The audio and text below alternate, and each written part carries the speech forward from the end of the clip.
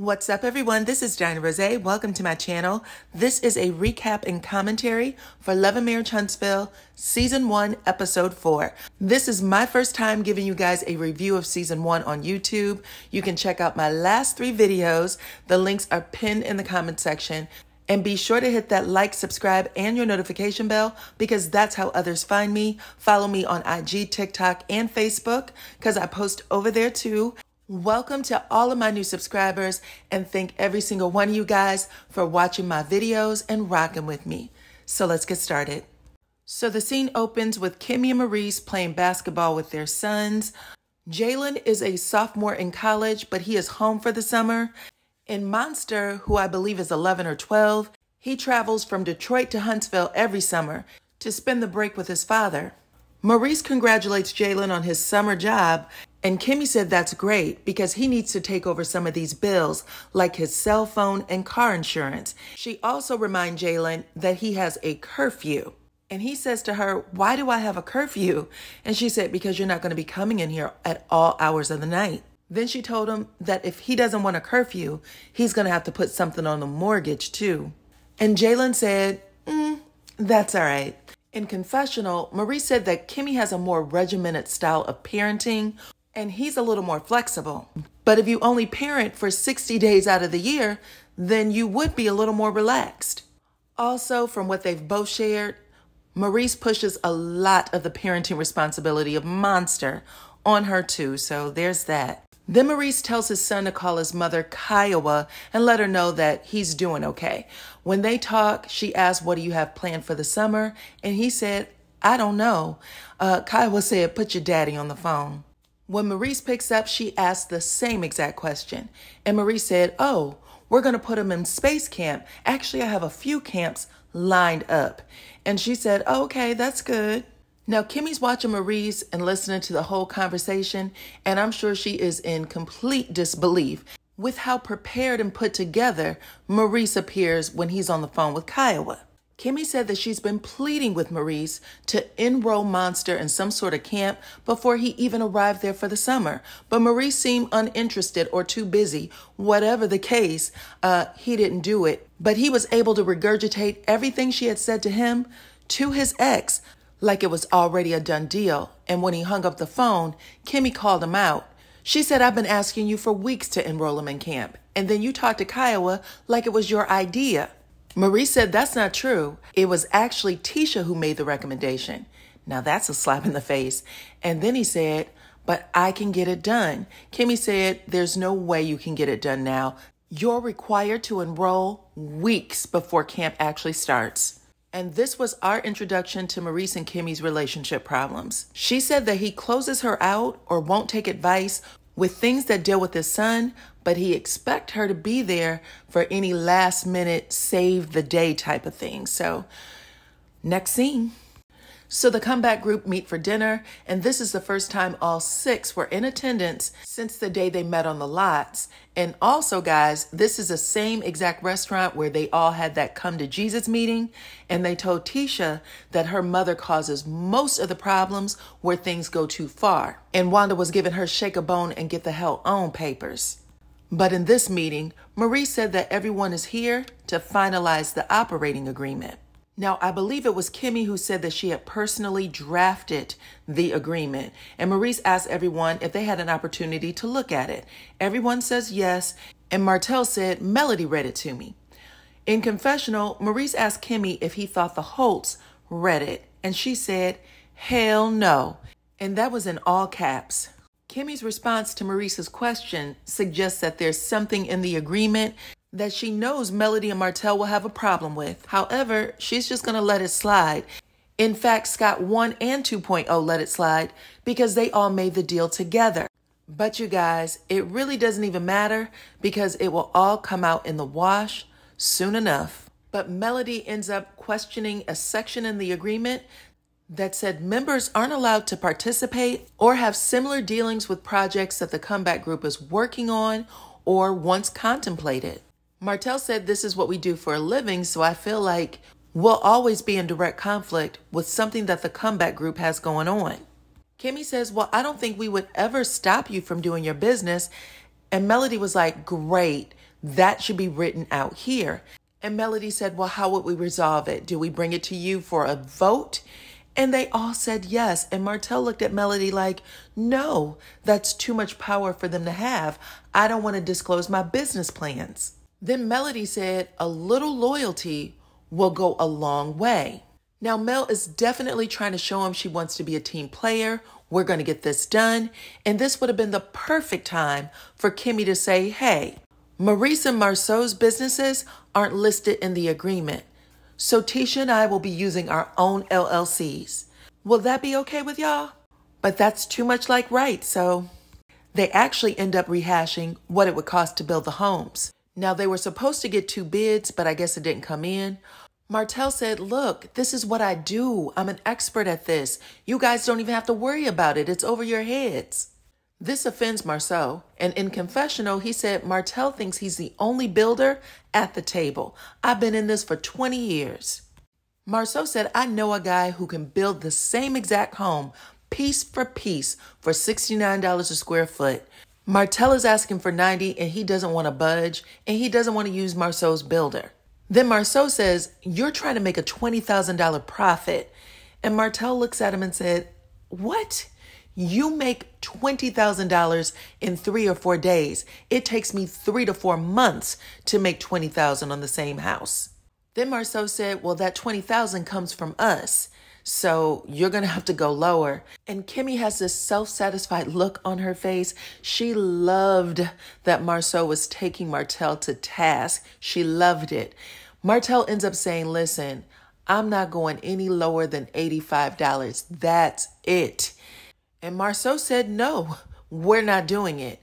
Melody ends up asking Martell, listen, do you want to be in the comeback group? And Martell had to think about it for a few seconds. And then he says, yes. And then Melody said, we'll do it for 80. Is 80 good? And Maurice quickly answers, yes, we will take it for 80. Also, when they were trying to fine-tune the price, Martell and Tisha have this back and forth where Tisha calls him spoiled and essentially selfish, and she warned him not to engage the group the way he engages his wife. Then Martell called her sweetheart. He said it twice, once by accident, the second time on purpose. Marsau puffs up on Martell, gives him a don't do it again look. And that's how that scene ends. In the next scene, the Scott brothers set up a golf date with Martell. They actually arrive first. And Marsau said he's a little bothered. Martell didn't do anything for his 10-year wedding anniversary. So he's going to take the reins and have his assistant put something together. And by assistant, he means Tisha. Then Martell arrives with Melody in tow, and the Scott brothers are shocked. Marie says, this is against bro code. Martell said that he wants Melody to do more with him so that she would start trusting him again. And Melody jokes that she likes hanging out with all the guys better than the girls because it's less bickering. They also rehash Martell calling Tisha sweetheart to squash the beef, and that's how that scene ends. So Kimmy and Maurice meet with their marital counselor. Their wedding is 2 weeks away, and the counselor asks Kimmy how she feels about everything, in particular Monster, because in their last meeting they spoke about the possibility that he would be with them full time. Kimmy said that she loves Maurice's relationship with his son, but her fear is that a lot of the parenting will fall on her because Maurice is at school and work. She ended up reflecting on her own life as a single mom, and she said the majority of her life was spent taking care of someone else and putting her own wants and needs to the side. She said that sacrifice was her choice, but now her son is grown and for the most part out the house, and she wants to do the things that she missed out on. She said she's in her 40s and she has this young boo thing who should be helping her enjoy life, but all of his days and nights are consumed by school, and he wants to be a parent full time. Then she said that she can't help but to ask, why now? And she started to cry. Now, y'all remember Jalen said that he never saw his mama cry before this show. But baby, when I tell you, Maurice was shocked as hell too, because he leaned all the way forward and looked her dead in the face like, are you really crying? And even though she was, she still found a way to make him feel okay about it. Next scene. So the girls meet up at the lingerie store. Tisha and Kimmy arrive first. Kimmy's actually looking for something fun for her wedding night. But while she's waiting on Mel to come, she's schooling Tisha on all the fun toys and remote control items. Tisha ends up buying these remote control balls because Kimmy highly recommended them. When Melody got there, Kimmy said, "Yo, do you use toys?" And Melody said, "No, I don't know anything about them." Kimmy said, "I brought the wrong group of girls to help me out." Kimmy ended up modeling a few things, and you could tell by the way she was strutting that she is confident about her body. In confessional, Melody said, for Kimmy to be almost 50, she got it together. And then she said that she hopes she looks that good when she starts aging. Then Melody bought the lingerie as a gift for Kimmy because she missed her bridal shower. Melody ended up leaving, but Tisha and Kimmy stuck around to buy Mel a gift for her anniversary surprise party. In the next scene, Maurice has a one-on-one with his son. He just wants to fill him out and make sure that he feels good about everything. The wedding, Kimmy, Jalen, and moving to Huntsville for good. Monster said that he's good and excited about everything. And Maurice said that he's looking forward to preparing his son for manhood. And that's how it ends. Next up is Tisha and Marsau. Tisha is super excited to show Marsau what she bought at the lingerie store, especially the vibrating balls. But Marsau said, "Tisha, I'm not using that." She also showed him the gift she bought Melody, and he said, "Why are you buying that for her? You should be buying it for you." Tisha said that we've been married for 12 years and you have never bought me lingerie. Marsau said that the gift Tisha bought was too spicy and that she needed to replace it with a keychain, and that's how the scene ends. Then Melody and Martell are getting themselves ready for the Scotts. Mel asked, "Where did you go last night? You were gone for a couple of hours." Martell said, "To the gym." Melody let him know that the trip to the gym didn't add up, and then he started calculating for her. "Well, it took me 45 minutes to get there, and then another 45 to do cardio." In confessional, Melody said he's still up to his old tricks, and in Martell's confessional, he said Melody needs to fall back. Melody helps him with his tie, and Martell said, "Can you believe we've been married for 10 years? And Mel said, "I can." Martell said the last 10 years has been amazing for him, the ups and the downs. Melody said she could do without the downs, and Martell said, "But you learned from the downs." She said, "Did you learn from yours?" Martell said, "I'm still learning." And Melody said, "Wrong answer." In the last scene, Scott 1 and 2.0 get themselves dialed up, grab their limo so they can go pick up the Holtz. On the drive, Marsau cracks jokes about Martell's infidelity.